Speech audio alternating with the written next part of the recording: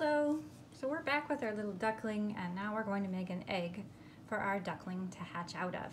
So for this project, all you need are the 2 pieces of the egg, 2 white ovals, and the needle and thread.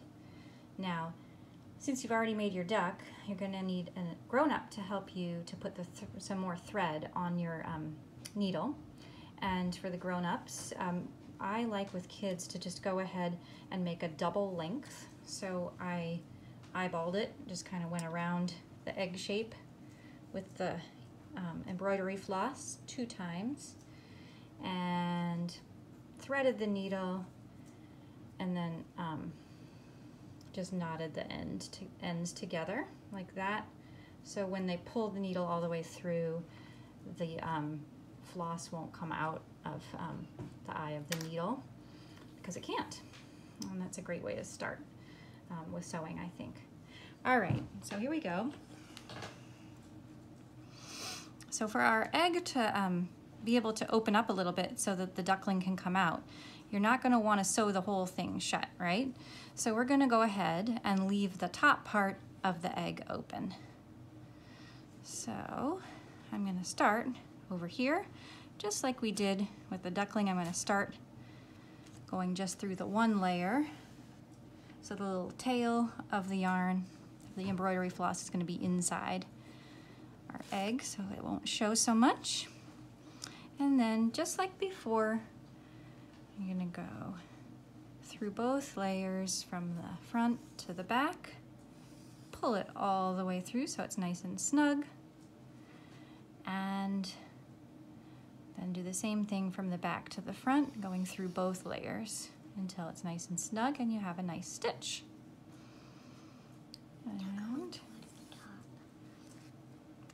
And Jed is giving me some advice here. Thanks, Jed. I think I got it.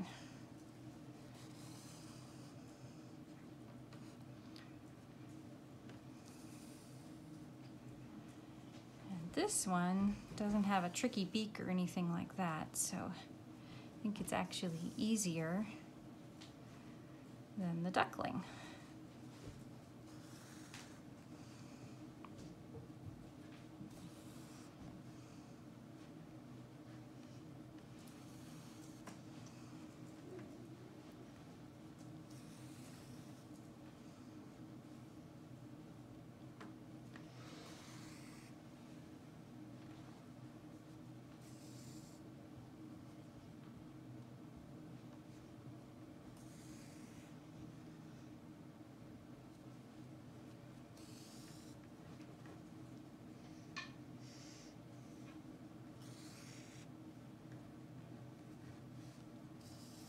Oopsie, sometimes that happens. It gets caught around there. No worries. Just pull it out again. Tug it till it's straight.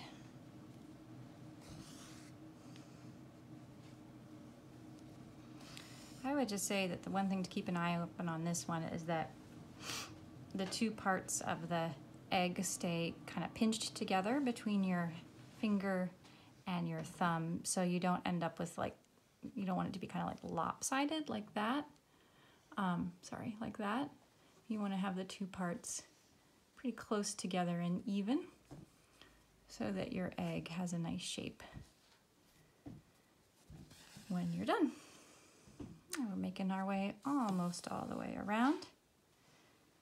This is a fun time of year to go out to the park and see if you can spot some ducklings. And cute little mallard ducks are out at lots of different parks with ponds at this time of the year. Like yellow and brown. Yeah, like Laurelhurst is a good park to see them because it has a small pond, so it's pretty easy to spot the ducklings when they're there, following their mama around.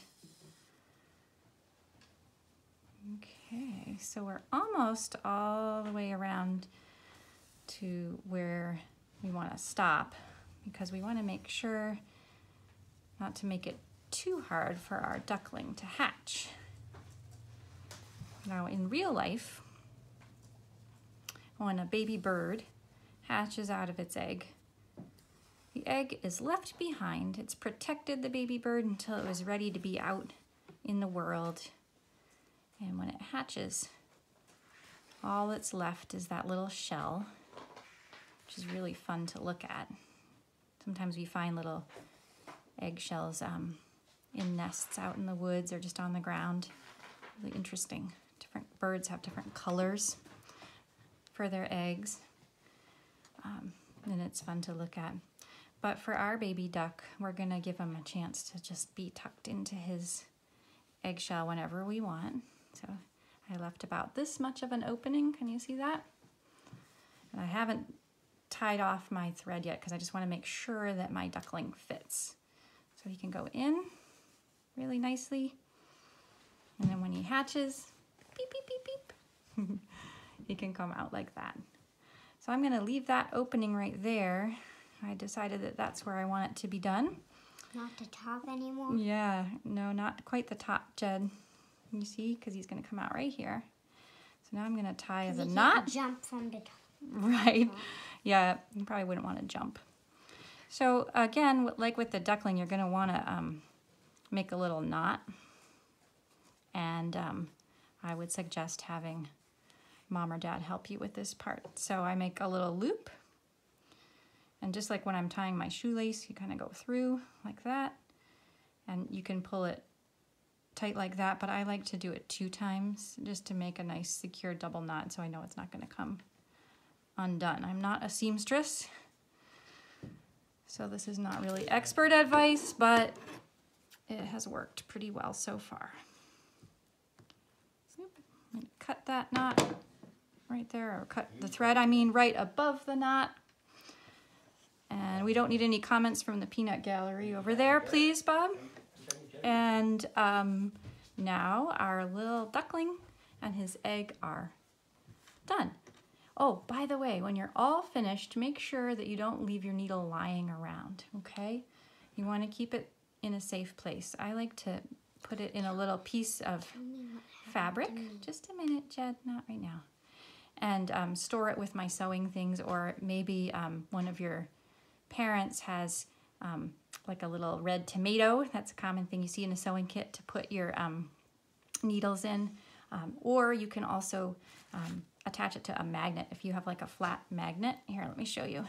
These needles came on like a refrigerator magnet kind of a thing, and they just stick to it, which is another way to keep them safe, because you don't want to end up having a needle land on the floor and getting poked with it.